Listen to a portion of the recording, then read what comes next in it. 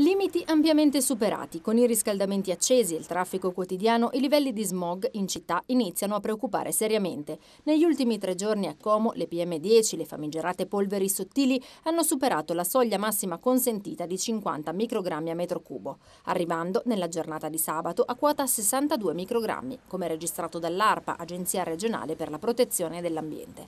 E non va meglio per le PM2,5, le polveri ultrasottili, anch'esse in vertiginosa crescita. Come ogni anno in questo periodo i dati sul fronte inquinamento sono neri e come in molte altre realtà lombarde anche il capoluogo comasco non brilla per quanto riguarda la qualità dell'aria. Nelle prossime ore il Comune dovrebbe spiegare quali provvedimenti intende mettere in atto. Stessi dati a Cantù, anche nella città del mobile negli ultimi 3 giorni è stata superata la soglia dei 50 microgrammi a metro cubo, solo a Erba per ora si respira, al momento i valori infatti non destano preoccupazione.